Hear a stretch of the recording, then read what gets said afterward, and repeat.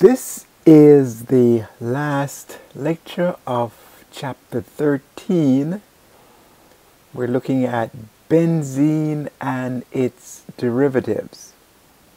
So last lecture we looked at some reactions of benzene. In this lecture we will look at a few more reactions of benzene. Then we will concentrate on a special type of substituted benzene that's called phenol. So we'll look at phenols, different phenols. We'll look at the structure of phenols and of substituted phenols. Then we will concentrate on synthetic and natural phenols and their importance in everyday life. They play a very important role in everyday life. Lastly, we look at reactions of phenols. Of course, being organic chemistry, we cannot get away from the different reactions that compounds undergo to form other compounds.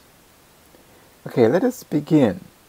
So, as a quick review, the reactions of benzene is called aromatic substitution reaction.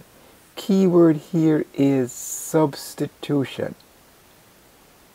So as we have described in the last lecture, it's basically taking one of the hydrogens and substituting a atom or a group of atom from another reagent with that hydrogen to get a product over here. So now we have X from a reagent and the hydrogen that's been substituted combines with the other portion of that molecule to get HY. So that is the substitution reactions that benzene undergoes. They're also called aromatic substitution reaction. Last lecture we looked at this reaction, so let's quickly review it. So here's benzene with 6 hydrogens and 6 carbons.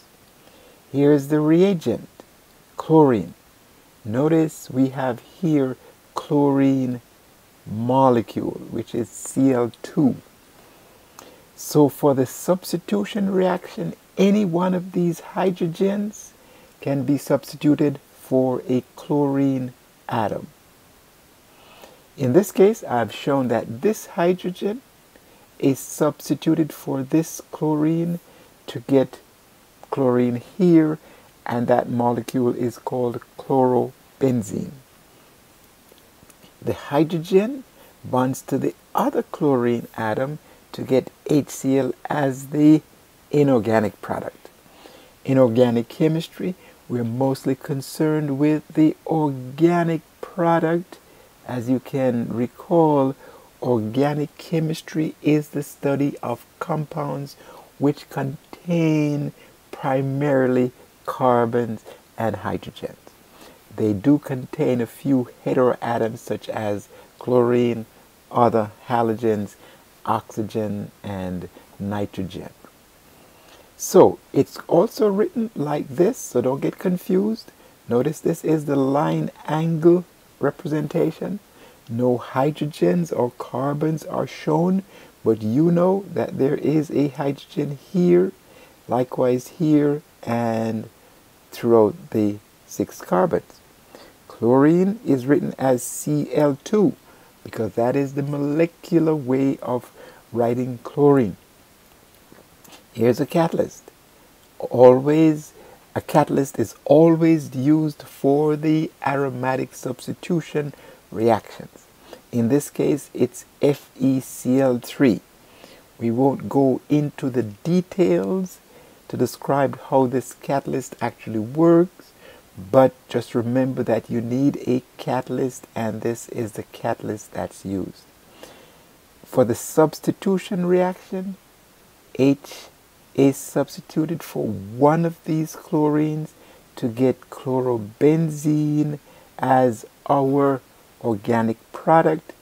The other product is, of course, HCl, where this H combines with the other Cl to get HCl. We did go over this one also, but let's do a quick review. This is the alkylation. Alkyl group, remember again, an alkyl group is a carbon-containing group. So here we have a hydrogen, and here we have another reactant. It's an alkyl chloride. So here we have R and Cl. The substitution reaction will involve the R group with the H, so we have R over here.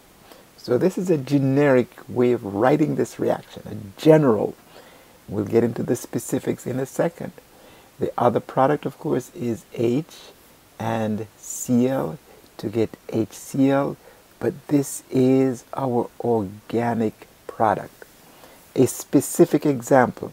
Here's benzene, and here is chloromethane. So this is our R group right here. And here's a hydrogen.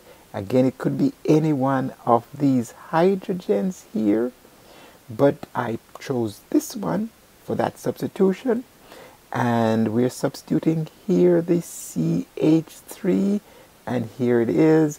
And of course, the hydrogen combines with the chlorine to get HCl as the inorganic product, but this is our organic product. Another reaction that we did the last lecture was the acylation. Remember, the acyl group is R, carbon, and a double bond to some other group here. But the main thing is that this R is the same alkyl group, or the carbon-containing group, but it has here a carbon-oxygen double bond. Notice double bond right here. So for the substitution reaction, all you have to do is identify from the reagent the acyl group, which is right here. And here is our chlorine. So you can imagine here this hydrogen bonds with this chlorine to get HCl. And the acyl group bonds to this carbon right here. And here it is. So this is our product. Notice the functional group here is a ketone because we have a carbon-oxygen double bond to an R group and another R group.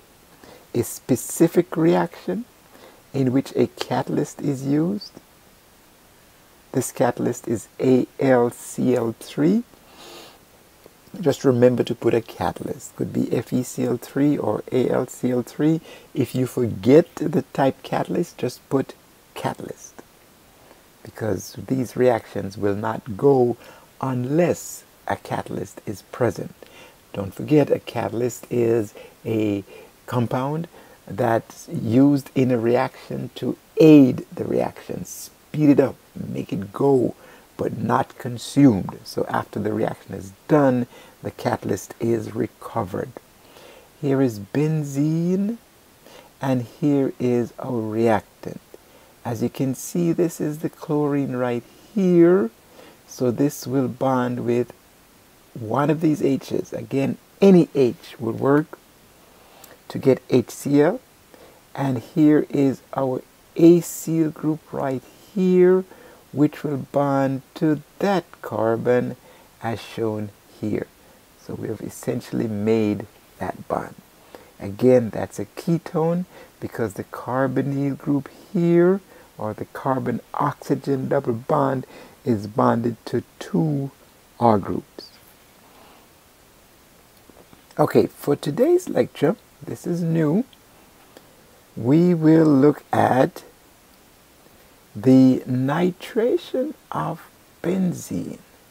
Keyword here is nitration.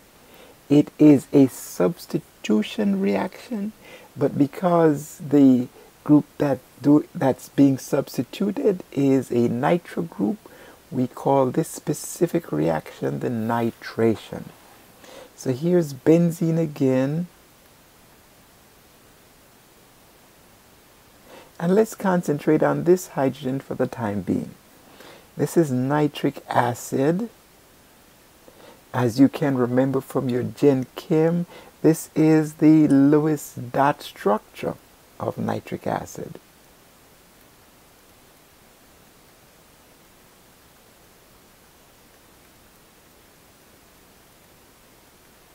Lewis dot structure where all the bonds and non-bonding electrons are shown.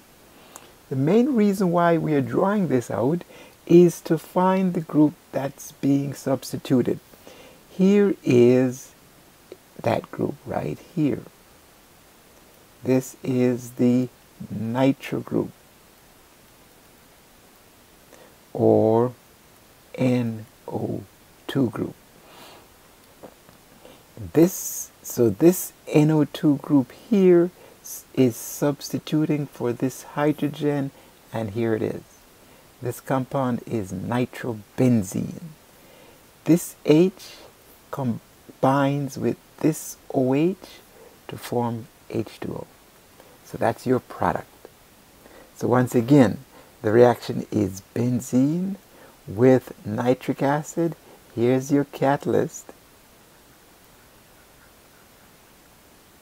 In this case, it is sulfuric acid as a catalyst to give nitrobenzene as our organic product and water. So again, you should be able to predict the products of these reactions if given the reactant benzene and another reagent and a catalyst. Let's look at another reaction here. This one is called the sulfonation. As you can imagine, it's a substitution reaction where a sulfate group is added. So let us look at benzene again. Here's the hydrogen. Of course, it could be any one of these hydrogens here. But I picked this one here because it is just closer to the reactant, but it could be anyone. Here's the Lewis dot structure down here. Again, you can see that there's a connection between organic chemistry and general chemistry, which you did last year or last semester. The Lewis dot structure gives you an idea of what group will react with the molecules. So here is sulfuric acid. You can imagine here again, here is the group that will substitute for that hydrogen, and here it is. So this group is the SO3 group. We put a line to show that it's bonded to something else back here. So here it is. So it's bonded to the benzene ring. Of course, as you can imagine, here is HO and here is H. So that's how we have water as our inorganic product. But here is our organic product, benzene sulfonic acid. I like to give the importance of some of this chemistry. So let us look at this. So if you have here this substituted benzene, a long chain hydrocarbon back here. If you react this with H2SO4, it sulfonates it to put the SO3H group right here. In the presence of a base, it takes off that proton. So let's just call this group here R. So what you get first is R and your benzene ring and SO. O and H. After the second reaction, which is a base, remember a base abstracts a hydrogen or proton, so it takes off this hydrogen here and you get that as your product. What's the importance of this? This is of course used in synthetic detergent. You'll see later on that detergents basically have a long chain hydrocarbon and an ionic end. So because of this hydrophobic, hydrophilic character, it removes dirt from your clothing as a detergent. But that's a practical application of sulfonation. Okay, let's turn our attention now to phenols. So let's first look at the nomenclature, or refresh your memory of the nomenclature. First of all, phenol is benzene ring with an OH.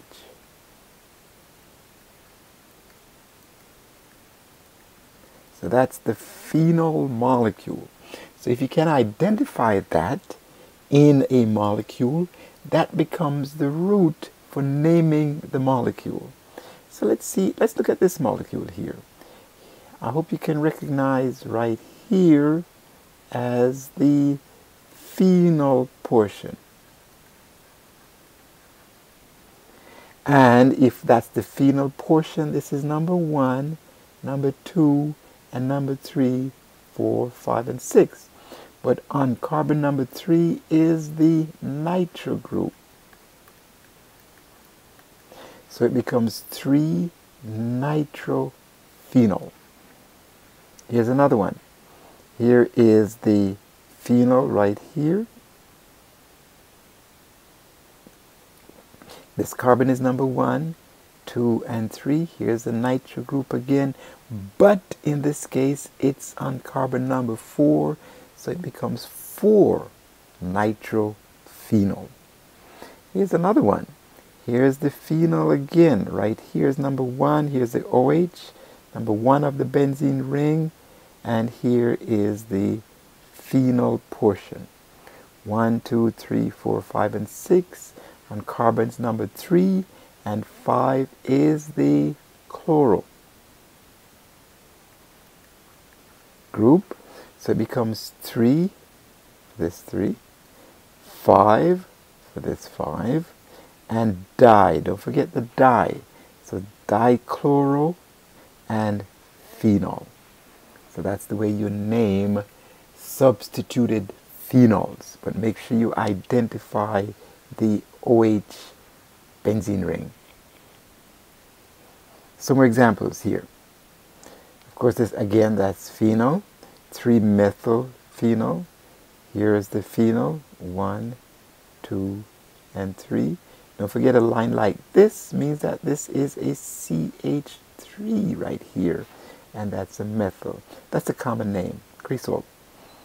Here's an interesting one. It has 2 OH groups. So it becomes a diol. Notice 2 ols, diol. So it becomes a benzene diol. 1, 2. Because it's on carbon number 1 and 2. As you can imagine, this is 1, 2, 3. So 1, 3, benzene diol. Di meaning 2, and ol meaning the alcohol portion. And of course, no surprise, 1, 2, 3, and 4.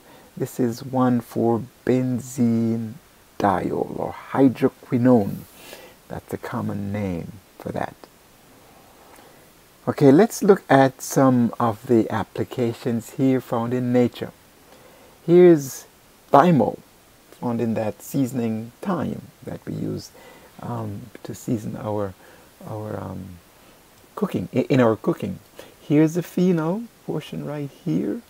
Here's a methyl group. Don't forget, this is a CH3.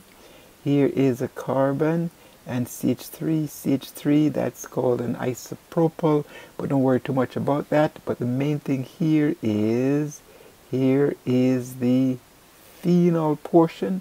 So this is considered a substituted phenol, thymol, very important. Here's another one, vanillin. Here's the OH, and here's the benzene ring. So that's the phenol portion. Notice it's polyfunctional. Here's an aldehyde. And here is an ether. But the bottom line is, here is the phenol portion. Vanillin, of course, as you can imagine, this is the main ingredient in vanilla. And poison ivy, again, this is a 1,2-diol, as you can imagine, and a long chain here in terms of hydrocarbon. Capsaicin, found in peppers. And as you can imagine, here is the OH bonded to the benzene ring. So it's considered to be a substituted phenol. Couple more examples. So here is vitamin E. Believe it or not, vitamin E is a substituted phenol. Here's the phenol right here. And here's the rest of the molecule. As we'll explain later on, it's an antioxidant, which I'll explain in a second. Here's BHT, butylated hydroxytoluene. Here's the phenol portion right here. And here's another one, butylated hydroxyanisole. These compounds are called radical scavengers. Radical scavengers. Very important in biology, because as you can see here, it breaks down the cycle and prevents destructive compounds called hydroperoxides that can exist in our bodies. So let's see how it works. So let's look at BHT, for example. It's a synthetic antioxidant, butylated hydroxytoluene. If we should break this bond, notice this bond here is a covalent bond, 2 electrons. But if we should break this bond, putting 1 electron onto the oxygen from that covalent bond and the other electron onto the hydrogen, we call that a homolytic cleavage. We created here a radical. Radical because it has an odd electron. It's a stabilized radical, and these stabilized radicals are used in the food industry as preservatives. Another example is that of vitamin E. The vitamin E that I showed you earlier, this is it with the homolytic cleavage of that H bond here to give this radical. These radicals are used as shown here. They act as scavengers, radical scavengers. So destructive radicals that's in the body, this radical from vitamin E serves to scavenge them or to react with them and take them out of the body, and hence the bottom line is they act in protecting the organism from oxidative damage. So that's an important aspect of these natural phenols. Reactions. So let us look at the phenol again. So here's the phenol molecule. Let me draw it out here again just for emphasis. So we have here the phenol molecule, which has an O bonded to an H. Phenol. As we have mentioned in general chemistry, it's an acid. Let's define an acid. An acid is a proton H plus donor. So an acid, a Lewis acid, it must contain at least an H. Here's that H. So if it gives up this H as H plus, it's an acid. It has to give it up to something, so it gives it up to a base. A base, as you will recall, is a proton acceptor. So if it's anything that accepts this hydrogen is a base. So let's go up here and look at this reaction now. Here we have phenol with this H. Here we have sodium hydroxide, because as you know, it is a strong base. So this hydroxide anion takes this H here to form water. What's left behind is OH negative and sodium plus, and that's considered a salt. So this is an acid-base reaction.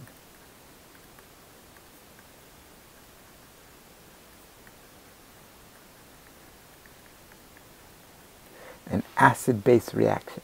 Bottom line, phenol undergoes an acid-base reaction because it has an acidic hydrogen.